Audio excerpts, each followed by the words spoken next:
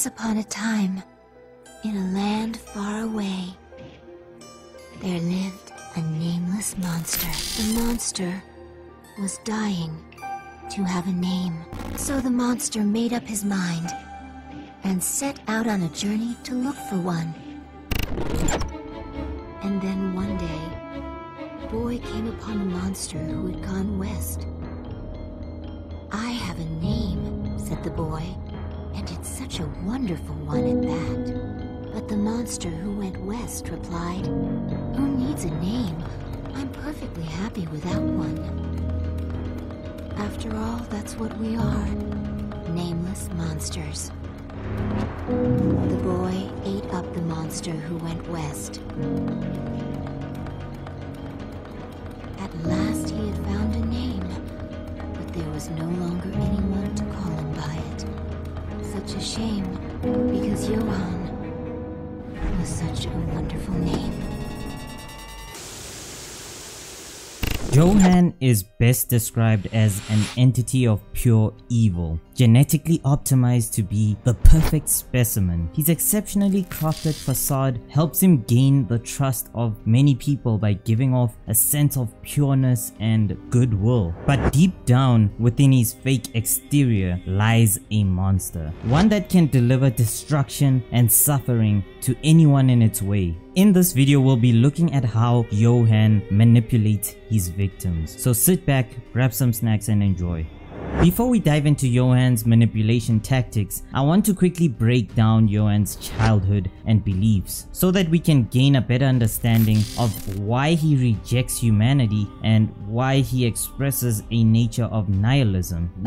What? A nihilist is someone who believes that life is meaningless and rejects all religious and moral principles. You see, even as a child, Johan's goal was to be the last human standing. Johan and his sister Nina, formerly known as Anna, were born as part of a eugenics experiment to create the ultimate Czechoslovakian race ran by Franz Bonaparte, in hopes of creating a child with not only high intelligence and flawless appearance, but one who could lead the human race itself. This ultimately gave birth to the nameless monster.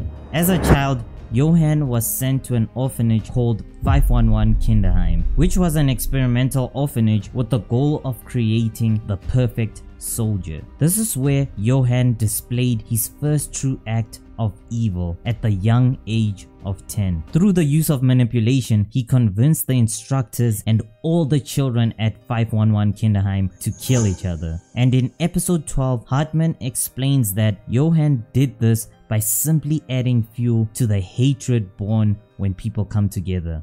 Cool, but how does he manipulate people? Okay, so Johan uses a variety of dark psychological tools and methods to manipulate his prey. But today we'll be taking a look at the most prominent ones. The first being persuasion. This psychological tool relies on emotional appeal and logical fallacies to make its case, rather than logical reasoning. Okay, but why does Johan use this tool specifically? Simple, because it's extremely effective. You see, Johan uses it to create loyal, obedient, and submissive followers. A great example of this is in episode 63, when he convinced serial killers to go against their own beliefs to satisfy his needs. The first of the serial killers is Reynard,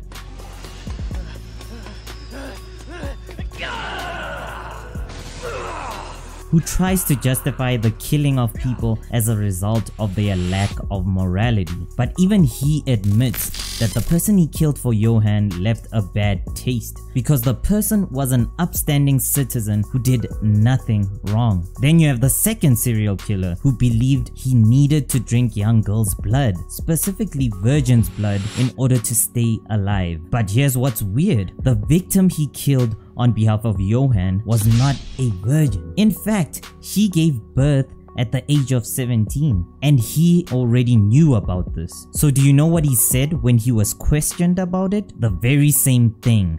that it left a really bad taste. Then finally we have the last serial killer, and probably the weirdest one, who claims to kill people that aliens tell him to kill through some sort of message. But this time he claims that he didn't get any message from an alien, but rather he met one in person. Can you guess who he's talking about? Yep, clearly he's referring to Johan.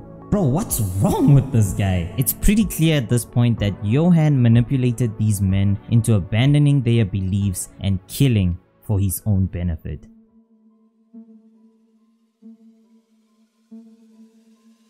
Johan wants his victims to experience the worst possible pain, loss, and suffering. Rather than just killing people himself, he wants to see them suffer until they commit suicide. And he uses a manipulation tool called gaslighting to achieve this. What's that?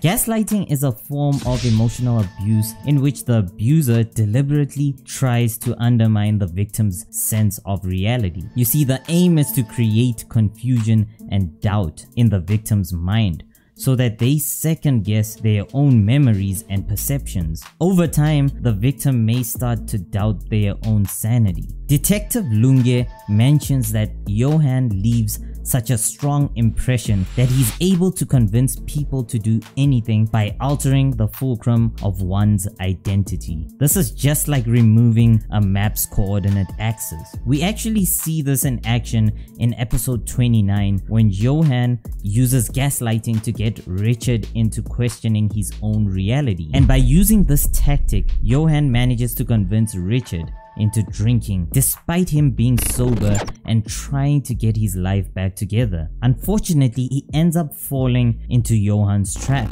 giving Johan exactly what he wants: another dead victim and his hands being clean. His next victim was General Wolf. Instead of killing Wolf directly, Johan much rather enjoys destroying him mentally. After Wolf found Johan and his sister, he visited them at the hospital, and when he asked Johan how he was feeling, Johan said, "You'll know very soon." But why? You see, Johan wanted Wolf to experience what he was feeling, and how he did this was by killing everyone close to Wolf. And I mean everyone, all the people he truly cared about and everyone who truly knew him, effectively erasing Wolf's identity.